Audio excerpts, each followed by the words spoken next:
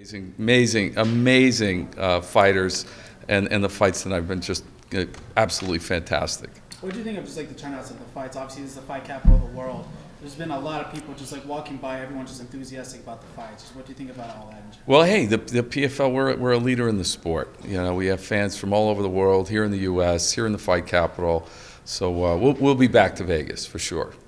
And building on those 3 weeks, or 3 events, like he said, what can the fans expect moving on forward? Hey, next up is the second half of the regular season. So the fighters, they earn their points. We'll be putting that leaderboard out there. And then the next round, those are the fights that'll determine who gets into the postseason, those playoffs, and points matter. So what you're going to see fighters in the second half of the season, you're going to see like fighters strategizing against finishing in the first round, in the second round, to really ensure they're going to get into the playoffs, because it's not just wins, it's points. So they're not going to leave it to the judges. That's the exciting part about the second half of the season. Favorite fight so far? I mean, all the fights, but I did think, the OAM fight was an incredible fight, with Shane. There was a lot of talk about that fight, and it just shows we have incredible fighters in the PFL. Shane came over as a major top prospect. That one fight will not, doesn't define Shane. He's now taking on the season. He's taken on the format. So, I think you're going to see a different Shane in the second fight. OAM is certainly solidifying his position as a champion. So I think that fight for me was one of the best of the night. Talk about bringing in top-tier talent to PFL each and every year, just like Shane.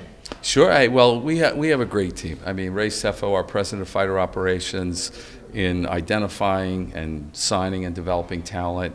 We have homegrown talent, homegrown stars, as well as other fighters from around the game, around the world, looking to compete on major platforms. We distribute globally to 160 countries. We're on ESPN here in the U.S., and the competition is no joke. Some of the best fighters on the planet in the PFL, and you're seeing that. So when we develop talent from within the system, and then fighters come over from different organizations, it's eye-opening, in terms of the caliber of athletes that we have.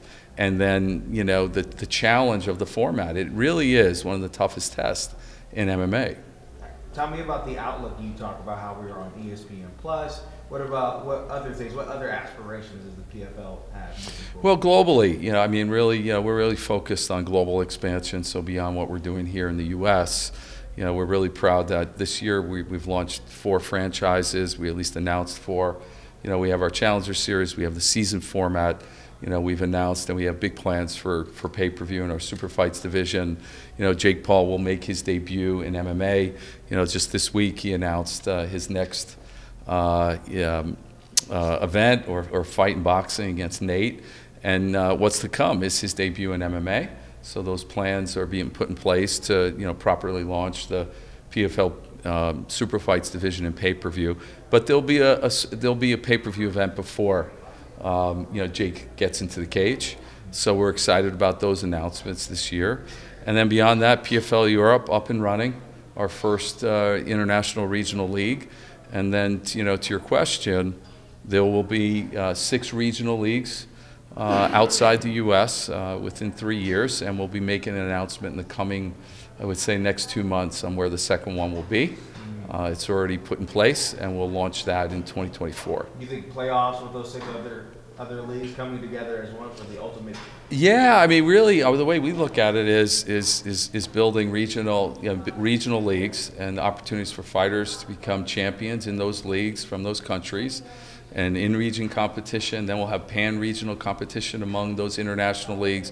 But those champions from PFL's international organizations will have now a pathway to PFL Global to compete against the likes of talent that's here in Vegas, our global on the global stage, and to become world champions. So that's the system we're creating in the sport to advance, to grow it, give fighters more opportunity, and against top competition on major platforms.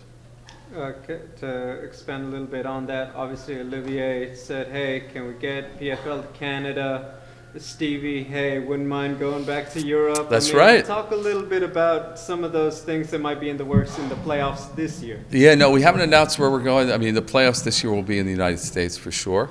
Internationally for the championship, we're having conversations outside the U.S. and different opportunities. But as you see, our fighters, they fight not only for themselves in terms of furthering their careers, professionals, and becoming champions, but very much they're fighting for country.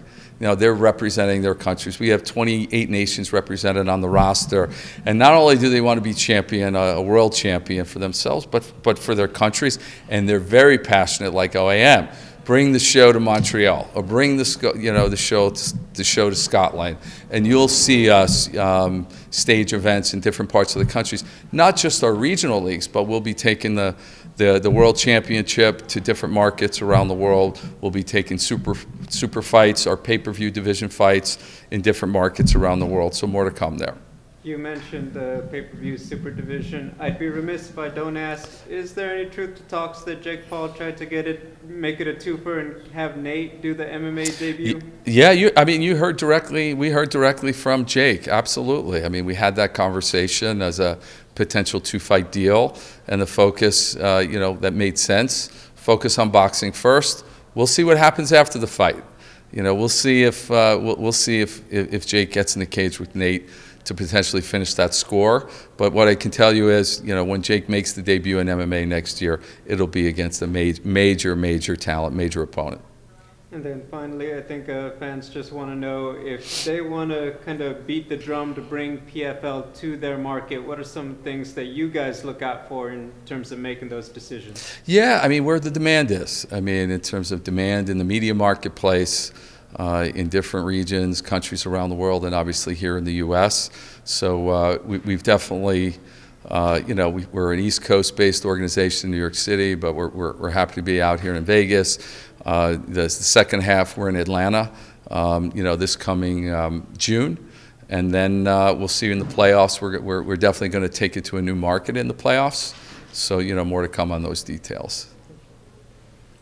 Is Jake sort of working his own time frame, or are you guys working with him to sort of set a time frame when you want to see him? When you say next year, is that just sort of the running goal, or are you guys kind of working in conjunction with him to see when the best time for him to keep nudging him to make the day? Yeah, I mean, there's no nudging needed. I mean, he's committed. Not only is he an exceptional committed athlete, or as it relates to boxing, but he's preparing. He's doing the work, beyond boxing to further develop his game in MMA, and he will make his debut next year. So those plans, are in the works, and there are joint conversations on, who's the right opponent, what's the right timing.